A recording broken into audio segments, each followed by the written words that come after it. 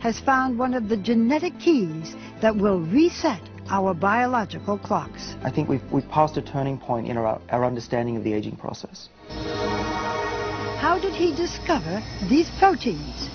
This looks like a barcode, but it's really a map of our genome, the blueprint for human life stored in every cell in our bodies.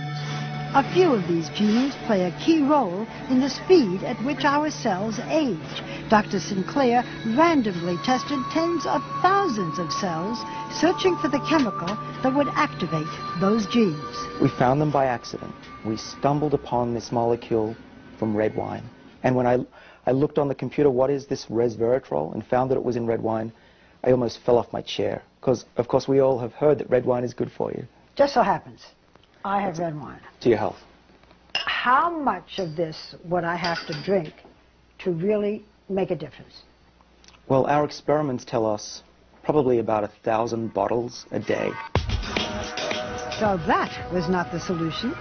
Dr. Sinclair then went back to the lab and found a way to make resveratrol 1,000 times more potent. So what does it do in the body? Well, what we have discovered is that resveratrol works on a gene which is called SIRT1, and this is a gene that controls the aging process. Resveratrol seeks out that gene and switches it on. And with that gene activated in the mouse on the right by a high dose of resveratrol, she quickly turned into a mini Olympian, running twice as far as the untreated mouse on the left. And they were eating a high-fat diet, a fatty diet, and they lived just as long as a lean, healthy mouse, which means that they didn't get heart disease, cancer, even osteoporosis, and they lived 30% longer. Can you do this in humans? With the same exact gene. And we think that resveratrol could have similar benefits in people.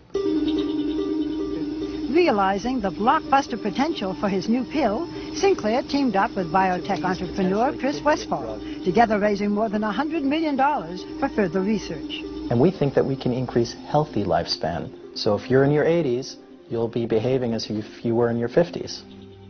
In the first human trial, a form of resveratrol successfully treated type 2 diabetes, one of the major diseases of aging. If everything goes very well, we will seek regulatory approval from the FDA in the next 5 years. I think a lot of people will say you're raising expectations. This can't possibly happen. My answer to that is, I agree, but it's true.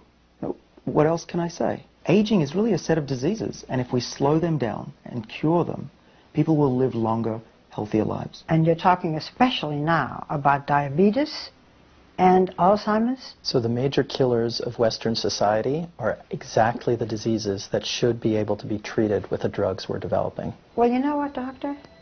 Cheers. The future.